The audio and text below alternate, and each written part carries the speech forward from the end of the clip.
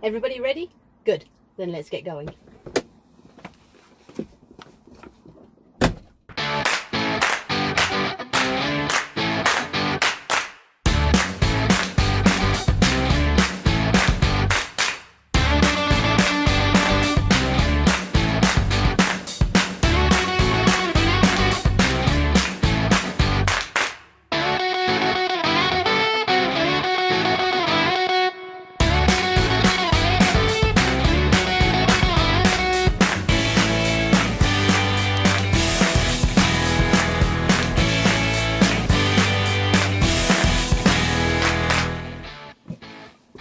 Nearly forgot you guys.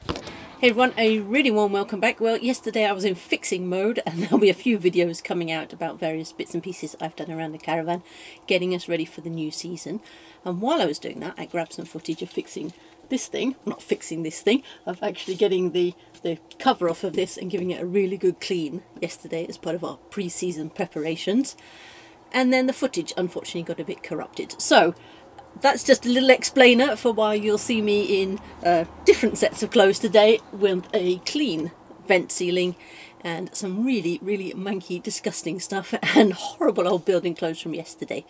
Anyway, this video is specifically aimed at owners of Eriba caravans, or perhaps HymerCar camper vans, or Hymer motorhomes, or even Burstner brands motorhomes, or Sun Living motorhomes, or Corados, or Leikas, or LMCs, or Deathless, any of the things that are built by the Erwin Hymer Group, I believe all use this sort of thing. And one of the questions that comes up frequently as part of the Eriba Forum, certainly discussions, is how on earth do you get this thing off? Because when you're a new owner of one of these things, you look at it and it's incredibly close to the ceiling. And this is a mushroom vent, so up on the roof outside, there are a couple of clips on the outside, so you think, am I supposed to clean it from there?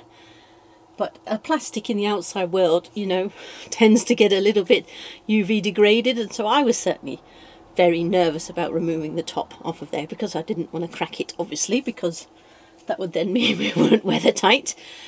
So thanks to some excellent advice from the Eriba Forum and my fellow Eriba feeling owner who gave that advice and was brave enough to give this a go first, thanks to you, you know who you are.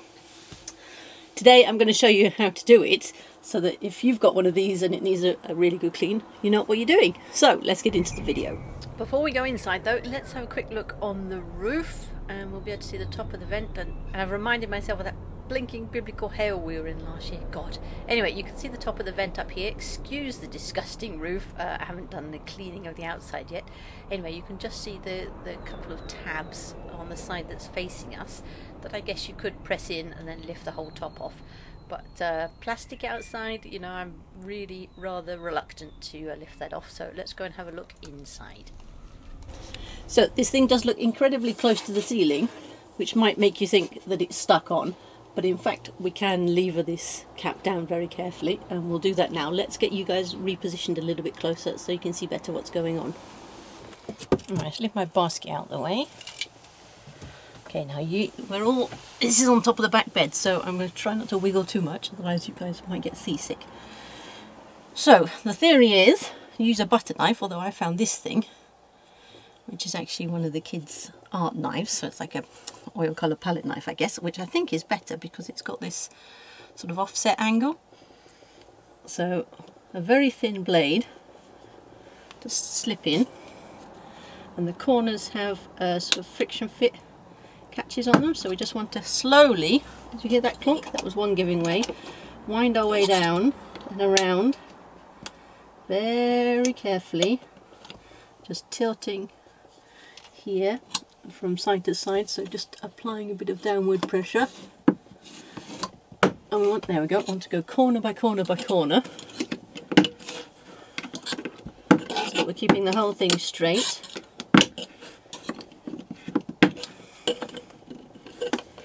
And we can soon get fingers in underneath and then just gently pop pop pop pop pop pop, and there we are, box out.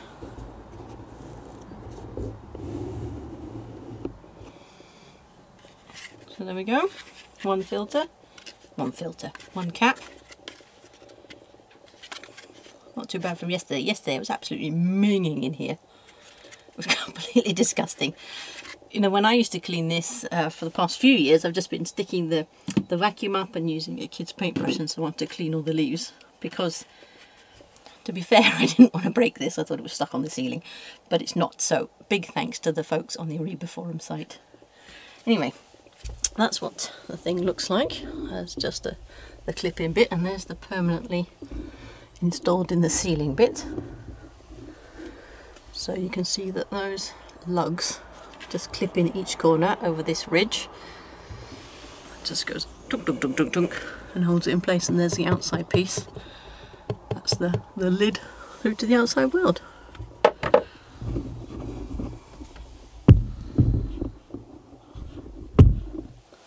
Okay, then in terms of putting it back in, you know, you've got it all clean. Kids' paintbrush helps, or some sort of very fine little brush to get right inside all those little bits and pieces, because the spiders really get in there and leave all sorts of mess on the top.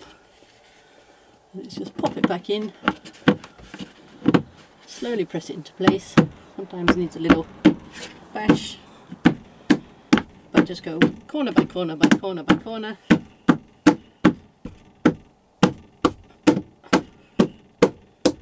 Till you're back up flat on the ceiling. There we go. Alright, so that's job done. Hope that was really helpful. Do the normal stuff, you know, thumbs up, subscribe, all the rest of it if it was helpful.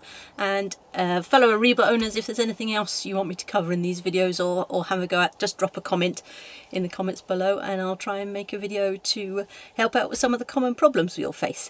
Anyway, thanks everyone for tuning in. Great to have your company here. And from me, bye for now. See ya.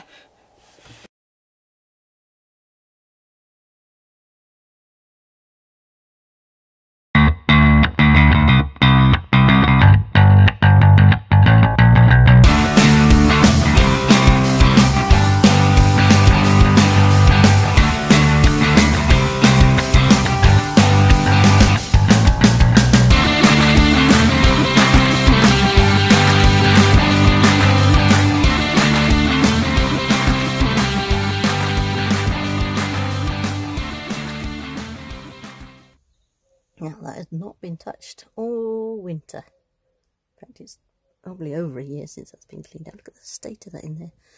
There's a spider web up there. Just disgusting. Right, let's see if we can get this sorted. So I didn't put a dust sheet down on the bed because they're all disgusting, but I use this blanket which needs to go in a wash, and good job I did, because of course seeds and things fell out. It's a bit overkill probably, but makes life easier. Anyway, look at the disgusting state of this thing. Ugh. There's a lovely, lovely, lovely collection of spider webs hanging down. So let's get that cleaned out.